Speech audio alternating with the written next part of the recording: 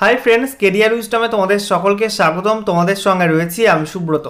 तो आजकेर এই ভিডিওতে নতুন একটি বিজ্ঞপ্তি নিয়ে চলে এলাম। রেলে গ্রুপ ডি পদে চাকরির জন্য বিনামূল্যে ট্রেনিং বা প্রশিক্ষণ দেওয়ার জন্য নতুন বিজ্ঞপ্তি প্রকাশিত হয়েছে, যেখানে তোমরা ছেলে মেয়ে সকলেই অ্যাপ্লাই করতে পারবে। এখানে তোমাদের শূন্যপদ রয়েছে 1832টা এবং তোমরা কিন্তু অনলাইন মোডে এখানে অ্যাপ্লাই করতে পারবে এবং অলরেডি তোমাদের এখানে অনলাইনে অ্যাপ্লাই শুরু হয়ে গেছে। তো আজকের এই ভিডিওতে অফিসিয়াল বিজ্ঞপ্তি নিয়ে আলোচনা করব। তোমাদের এখানে শিক্ষাগত যোগ্যতা কি লাগবে, সঙ্গে বয়সসীমা কি লাগবে, তোমাদের এখানে কোন কোন ডিভিশন এবং কোন কোন ওয়ার্কশপে কত ভ্যাকান্সি আছে, সেই সঙ্গে তোমাদের এখানে সিলেকশন প্রসেসটা কি, অনলাইনে অ্যাপ্লাই করতে হবে কোন অফিসিয়াল ওয়েবসাইটের মাধ্যমে, অ্যাপ্লাই করতে গেলে তোমাদের অ্যাপ্লিকেশন ফিস কত লাগবে এবং তোমাদের আবেদন করার শেষ তারিখ কবে, সমস্ত কিছু পরপর জানাবো আজকের এই ভিডিওটির মাধ্যমে। চলো বন্ধুরা ভিডিওটা শুরু করা যাক। আর তার আগে তোমাদের প্রত্যেকে জানাবো চাকরি সংক্রান্ত গুরুত্বপূর্ণ আপডেট পাওয়ার জন্য চ্যানেলটিকে সাবস্ক্রাইব করে নিয়ে পাশে বেল আইকনে ক্লিক করে অল নোটিফিকেশন অপশনটিকে অন করে রাখবে, লেটেস্ট আপডেট তোমরা পেয়ে যাবে। তো বন্ধুরা অনস্ক্রিন তোমরা দেখতে পাচ্ছ অফিসিয়াল বিজ্ঞপ্তি ওপেন করলাম। দেখো বলা হয়েছে east central railway recruitment sell অর্থাৎ আরআরসি ইস্ট সেন্ট্রাল রেলওয়ে থেকে এই বিজ্ঞপ্তি প্রকাশিত হয়েছে। সঙ্গে দেখো অ্যাড্রেসও দেওয়া আছে, এখানে নোটিফিকেশন নাম্বারটাও মেনশন করা আছে। দেখো বলা হচ্ছে নোটিফিকেশন এবং সঙ্গে দেখো বলা হয়েছে engagement of apprentices for apprenticeship training under the apprentices act 1961 over east central railway. তো এখানে তোমাদের কিন্তু ইস্ট সেন্ট্রাল রেলওয়ের বিভিন্ন ডিভিশন এবং বিভিন্ন ওয়ার্কশপে তোমাদের কিন্তু এই অ্যাপ্রেন্টিসশিপ ট্রেনিংয়ের জন্য বিজ্ঞপ্তি প্রকাশিত হয়েছে। তোমরা এই ট্রেনিংটা করে রাখলে কিন্তু গ্রুপ ডি চাকরির জন্য ছাড় পেয়ে যাবে, ঠিক আছে। আচ্ছা এরপরে দেখো তোমাদের এখানে ফর্ম ফিল আপের ডেটটা মেনশন করা আছে। তোমাদের ফর্ম ফিল আপ শুরু হয়ে গেছে অলরেডি 10/11/2023 থেকে এবং ফর্ম ফিল আপের লাস্ট ডেট বলা হয়েছে আগামী 9 ডিসেম্বর 9/12/2023 বিকাল 5টা পর্যন্ত তোমরা কিন্তু এখানে অ্যাপ্লাই করতে পারবে, ঠিক আছে। এখানে ভারতীয় নাগরিক হয়ে থাকলেই তোমরা কিন্তু অ্যাপ্লাই করতে পারবে।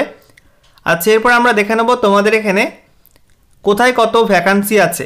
দেখো তোমাদের প্রথমে রয়েছে দানাপুর ডিভিশন, যেখানে তোমাদের বলা হয়েছে সিরিয়াল নাম্বার, তারপরে দেখো ট্রেড, তারপরে এখানে ইউআর ওবিসি এসসি এসটি এবং ইডব্লিউএস টোটাল এখানে উল্লেখ করা আছে।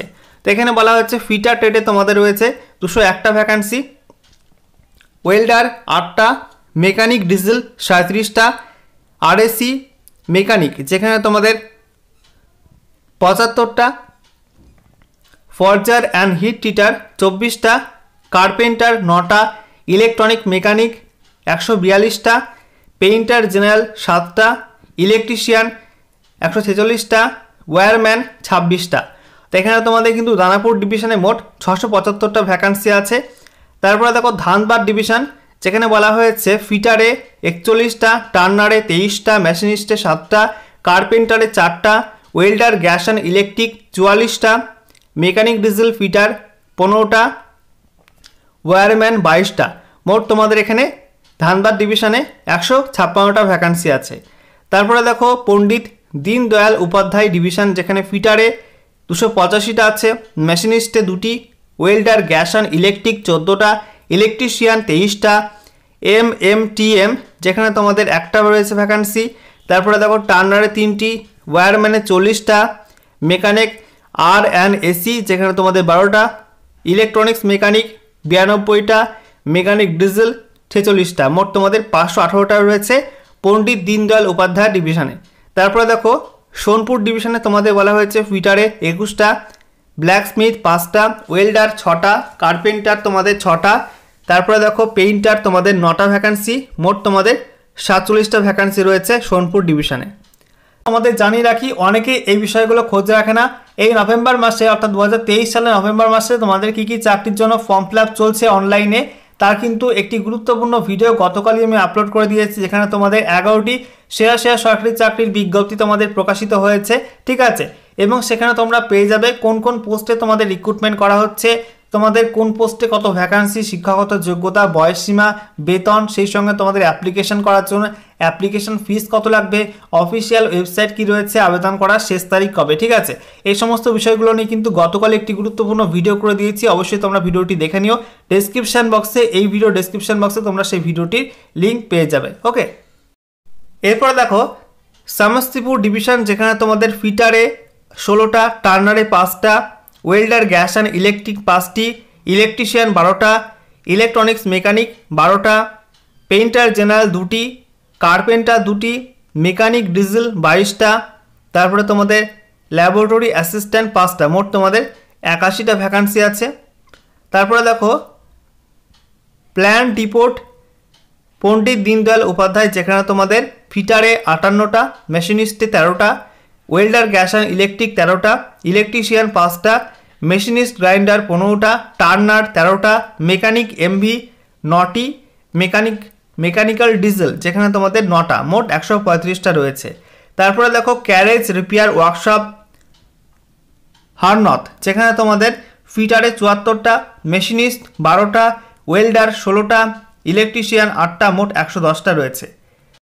এরপর দেখো মেকানিক্যাল ওয়ার্কশপ সমস্তিপুর, যেখানে তোমাদের ফিটারে 55টা, মেশিনিস্টে 11টা, ওয়েল্ডার গ্যাস অ্যান্ড ইলেকট্রিক 35টা, তারপরে তোমাদের এখানে ইলেকট্রিশিয়ান 9টা, মোট কিন্তু 110টা এখানে ভ্যাকান্সি আছে। ঠিক আছে, এভাবে তোমাদের কিন্তু মোট 1832টা এখানে ভ্যাকান্সি রয়েছে। ঠিক আছে, আচ্ছা এরপর আমরা দেখে নেব তোমাদের শিক্ষাগত যোগ্যতা বয়সসীমা কী লাগবে।